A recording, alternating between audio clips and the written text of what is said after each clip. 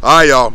I just got done watching the Denver Nuggets playing versus the Chicago Bulls. They pull out the victory. No Jamal Murray. KCP doesn't come back out for the second half. So before I go on this rant, I want to shout out all the Denver Nuggets players that showed up and did their job. Michael Porter Jr., Aaron Gordon, another great back-to-back game. Really important three-pointer hit. Julian Strawther's been excellent the last two games. Again, 29th overall pick. Great player. Reggie Jackson.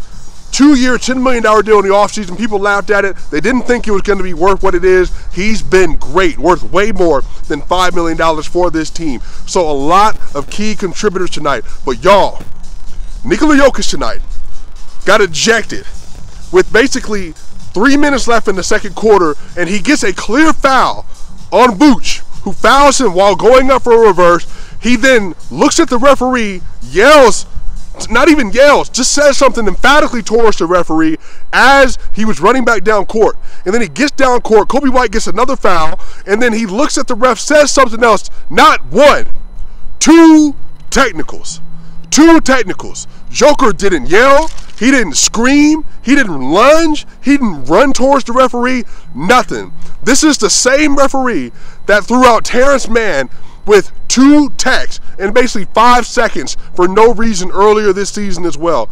I'm telling y'all, I am so sick and tired of talking about NBA referees, talking about the missing calls, talking about the missing calls on Joker, talking about the just amount of exceedingly privileged refs that feel like they can do whatever they want to whoever. Giannis Antetokounmpo gets thrown out of the game early this year for nothing. Nikola Jokic gets thrown out in Detroit for nothing. Nikola Jokic, Serbian night in Chicago, gets thrown out for nothing. So here's my whole thing. Referee, very difficult job. Official would have a very difficult job to do. You'll never hear me complain otherwise. But for you to throw out the back-to-back MVP, on his way to win another third MVP, reigning finals MVP, best player in the world, consensus, unanimous, for you to throw him out, given what just happened, for nothing.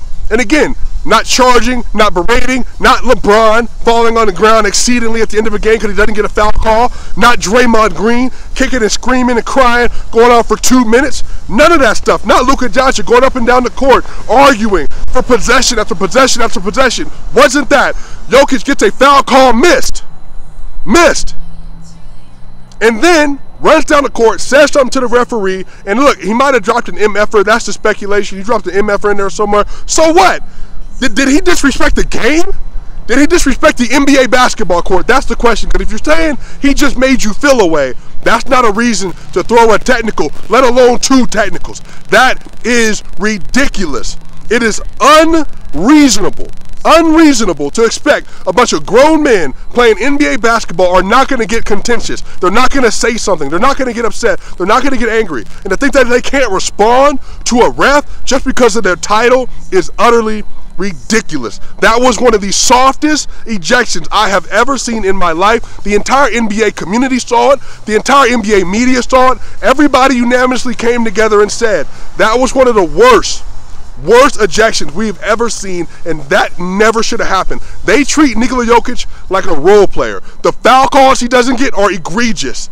The fact that you can't see clear as day him get fouled, and then you don't do your job the first time around, and then because of that, he says something to you, instead of being held accountable for what you did, you throw him out of the game, the best in the world, Serbia night in Chicago, where they come once a year. These fans don't get to see him.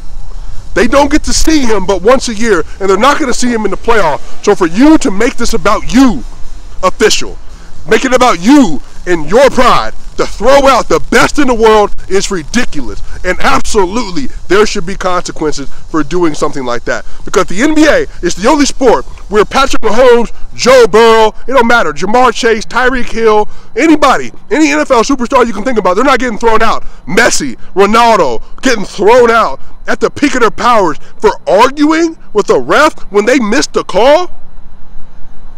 Y'all, shout out to the Denver Nuggets. They pulled off the victory. That's the second straight victory. They come home for a 3-game homestand, really can stack up some more wins, put themselves back in the top of the Western Conference, maybe.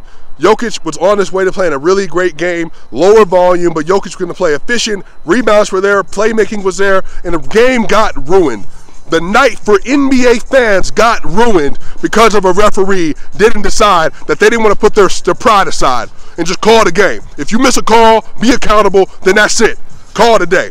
That was completely ridiculous, Swiper Gang. Let me know what y'all think in the comment section. I might do another video tomorrow. Again, I'm out and about, so you're not going to get the long form that you typically get, 15 minutes for anything like that, y'all. But again, shout out to the Denver Nuggets, Michael Malone, Julian Strawther, Michael Porter, Aaron Gordon, Reggie Jackson, DeAndre freaking Jordan, Peyton Watson, Christian Brown, and everybody that helped contribute to a win in Chicago, despite the referees, despite no Murray, KCP, or Jokic for the second half. Incredible game for the Denver Nuggets. Shout out to y'all. Let me know what y'all think in the comment section. Subscribe, share, like. Y'all know what to do.